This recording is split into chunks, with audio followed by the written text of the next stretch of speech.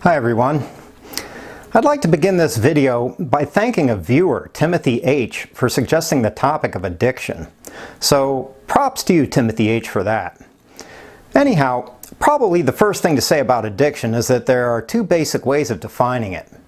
First, there's the clinical definition, which in the United States is contained in the Diagnostic and Statistical Manual of Mental Disorders, or DSM-5.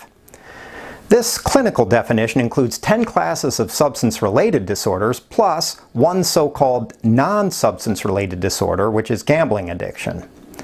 But beyond this definition, there's the much broader, more conventional way that people understand addiction, which includes not only the types of addiction mentioned in the DSM, but many additional phenomena.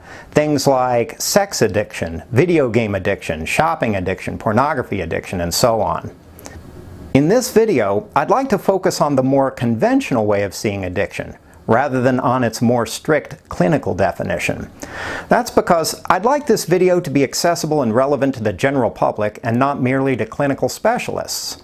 Plus, I'd like to explore addiction as a widespread cultural phenomenon and not just as a clinical problem. Okay, so let's get started. In my view, one of the most amazing things about the culture of the United States, where I live, is the extent to which our lives are governed by the dynamics of addiction. In fact, to me, it's practically impossible to understand our culture without also understanding that we're a nation of addicts. But what do I mean by this? Well, probably the most obvious indicator of our culture's addictive nature has to do with our perennial problems with drugs, both legal and illegal. For instance, tobacco has for many years been identified as the #1 source of preventable death in the United States, but alcohol isn't too far behind in the rankings. In this regard, the drugs that are acceptable parts of our everyday culture account for more than 500,000 preventable deaths every single year, which is many times more than all of the illegal drugs, plus all of the homicides, plus all of our traffic deaths combined. But if that's not enough, consider the fact that the DSM estimates that 85% of our children regularly consume caffeine, a drug mentioned among its 10 classes of substance-related disorders, and people hardly ever question it. But our cultural problems with addictive substances are really only the tip of the iceberg. A lot of our everyday behavior also has an addictive element. For instance, how many of us would be seriously jonesing if we had to give up our cell phones and internet access for a few weeks? I'm guessing that at this point it would be more than 90% of the population. But beyond technology, even our more general relation to commodity culture seems pretty addictive a lot of the time. In my view, the great 21st century sage Tyler Durden crystallizes this phenomenon best. In Fight Club, he says, "Advertising has us chasing cars and clothes, working jobs we hate so that we can buy shit we don't need." How are we to understand this kind of bizarre self-defeating behavior if not by way of the dynamics of addiction? Basically, addiction, both literal and figurative, is all around us, and I would say constitutes a major part of our culture's structure. So, what's going on here? Well, as with any social phenomenon, the underlying etiology is probably complex. However, I would say that a large fraction of it has to do with the fact that a lot of us are living really empty, psychologically barren lives. Lives marked mostly by a pervasive sense of psychological and spiritual poverty. The fact is that when we're in the opposite state, when we're living in a condition of psychological abundance, there's really very little need to resort to some sort of addictive strategy just to get through the day. When we feel basically good and fulfilled as human beings, our inner resources are more than enough to allow us to meet life's difficult challenges without any external crutch. But a lot of the time, we don't feel like that. A lot of the time, the main thing that's going on for us is the dull, unremitting daily grind. Week after week, year after year. And so, after a while, it makes a perverse kind of sense for us to grasp desperately at anything that would seem to offer a few minutes of relief from that. God, just give us anything, anything. Entertain us, intoxicate us. Let us feel that warm thrill of ownership when we buy something new. Maybe a new iPhone, maybe a new laptop, maybe a new pair of shoes. Oh, new shoes. I like your status. More addiction.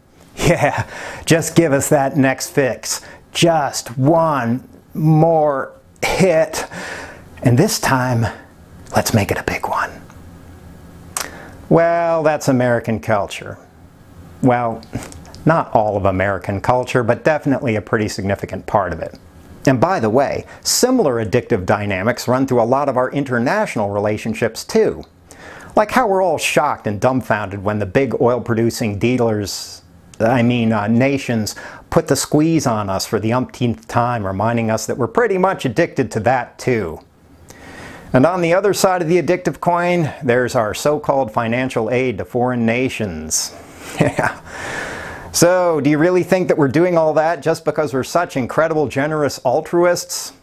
Well, personally, I don't think so.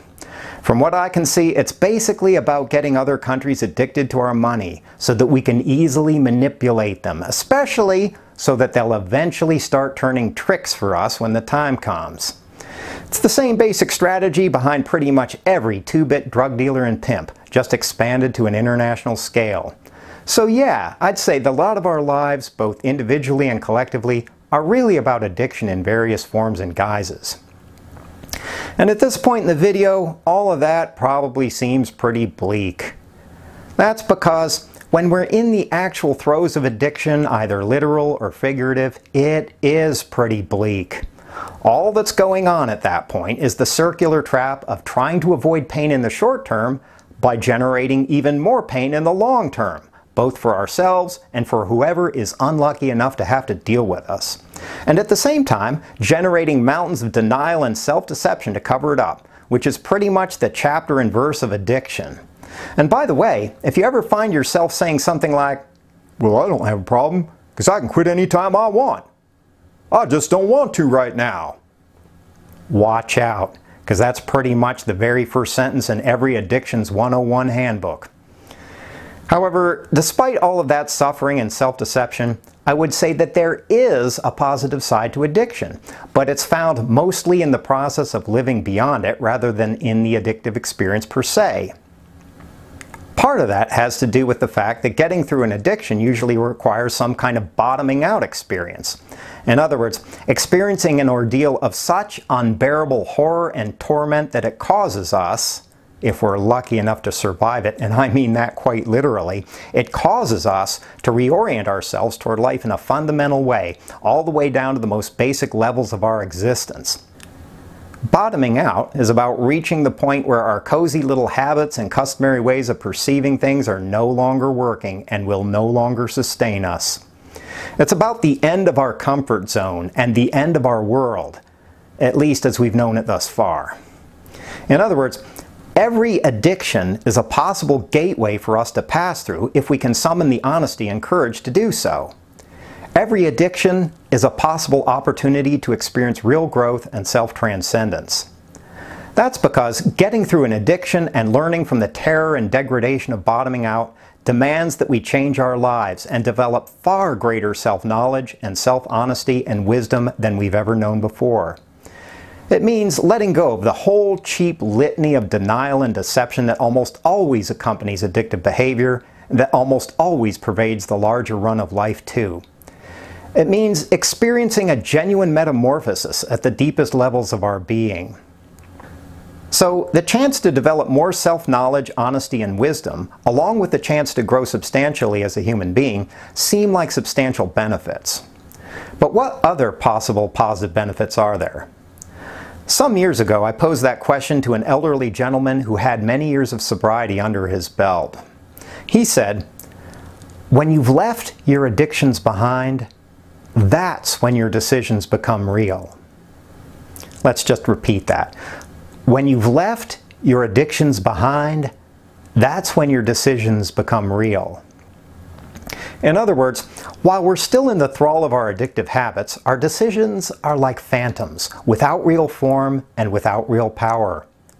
they're really just clever ways of fooling ourselves, like a kind of theater, a pantomime of excuses we perform for ourselves and anyone else who will pay attention. In other words, our supposed decisions are in reality little more than a symptom of our spiritual enslavement, and our freedom is a complete illusion too, because our addictive habits are what's determining everything for us. So, the question underneath all of our addictions is always, how free are we willing to be, and what are we willing to give up to realize it? However, at the same time, realizing our freedom is never merely for our own sake. Our personal liberation, or lack thereof, is always affecting our relationships with the people around us. So, another benefit is that when we start to liberate ourselves, that's when our relationships become genuine and substantive. And the more we lay claim to our own freedom, the more we can serve as a living invitation for other people to lay claim to theirs. But the hard reality is that despite these sorts of benefits, most of us feel a fair amount of ambivalence about the possibility of liberating ourselves from our addictions. Part of us would of course love to do that, but the fact is that most of us have grown pretty comfortable, perhaps too comfortable, with our already existing habits and constrictions.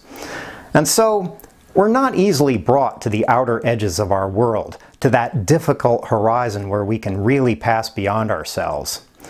As Joseph Campbell once noted in his account of the monomyth, we rarely enter into our hero's journey easily or willingly.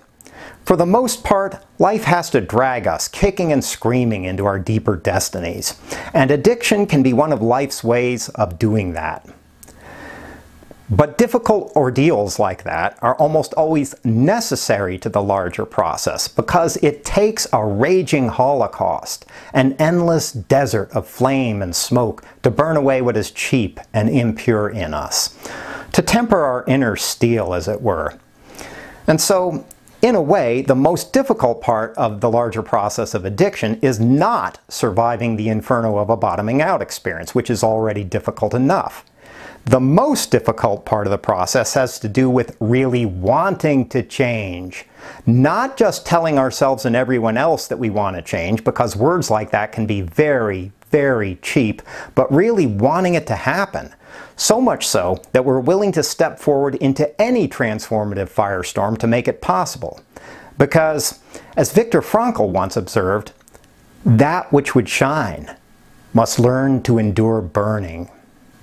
And in turn, I find that coming into that kind of desperate resolve, the kind that's willing to endure burning, has mostly to do with allowing ourselves to become completely and utterly exhausted with the moronic tedium of our addictive habits, along with our endless litany of failures and excuses. Finally and definitively saturated with all of our enslavement to our petty desires and petty selves, which only sabotages and subverts the power of our deeper destinies in life. Enervated and drained to the core by all of our evasions and deceptions, and most of all, by the utter smallness of our lives and habits. And perhaps at that point of complete depletion and desolation, if we're lucky enough, a kind of defiant voice can begin to whisper deep inside us.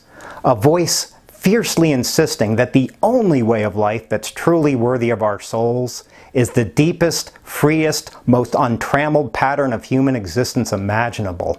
A voice resolute and unwavering, proclaiming again and again that we will not settle and we will not be enslaved, not ever again, not by all of the combined seductive clamor of our petty desires and habits, by nothing and by no one in this world. We will be free, whatever the cost. And as that voice begins to resound ever more loudly and clearly in our lives, we can perhaps discover that that voice has really been our own all along, and that it's taken the long and painful road of addiction to finally pay attention to it. Have a good day.